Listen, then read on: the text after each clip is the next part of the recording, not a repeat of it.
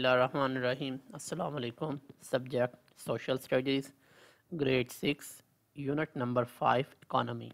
Lesson number 1, The Industrial Revolution. Page number 106. Lesson target: student will recognize the Industrial Revolution and its effects on worldwide. Lesson objective: student should be able to know first, identify the reasons behind the revolution and list the effects of the revolution.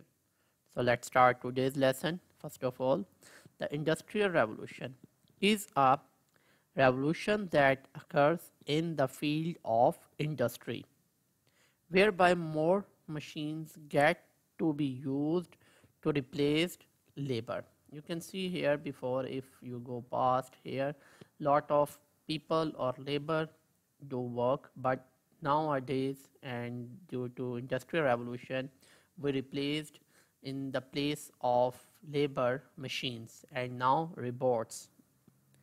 It is not a revolution in which people fight one another, but it is revolution in the way of doing things.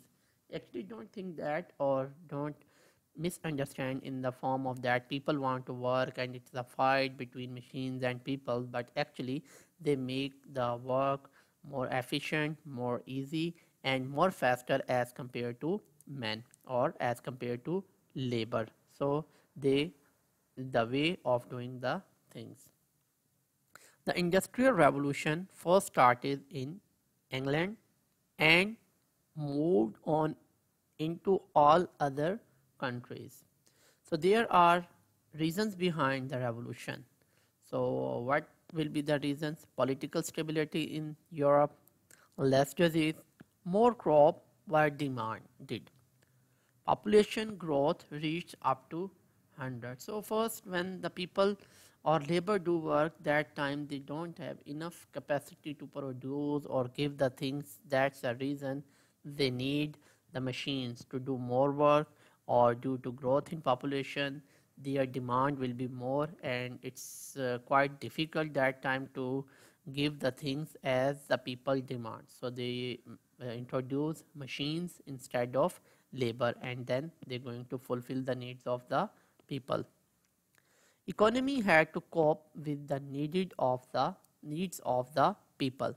Three fields were affected greatly. Number one is technological effects.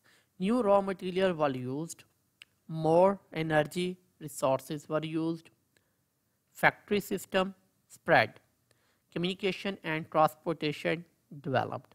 Many machines replaced manpower. So these first, the technology, how it's work and help us, what happened when we use latest and new technology, they give us new raw material for this thing. And more energy resources we can use instead of just going to consumption of the coal and gas and the manpower. Then also factory system spread. You can see that lot of factory built and then they use them. Communication and transportation developed. So in this way, these things also give you can say that increase in them and developed. Machines replaced manpower. Instead of working of the people, we use machines. Thanks for